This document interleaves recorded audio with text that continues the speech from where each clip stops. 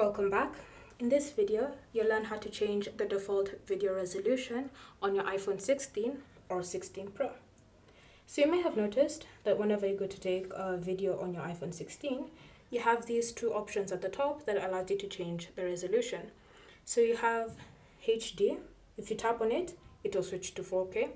And if you tap on 30, it will switch between 60 FPS or to 120 FPS, to 24, and back to 30. So that's how you can change the video resolution as you're using the app. However, if you want to change it to a different default, then it's fairly simple. So all you need to do is open the Settings app. Under Settings, you want to tap on Camera. And then from here, you want to select Record Video. And you should see different resolutions you can use. So you have 720, you have 1080, and you have 4K, all with different frame rates per second. So it's up to you to decide which option you prefer to use.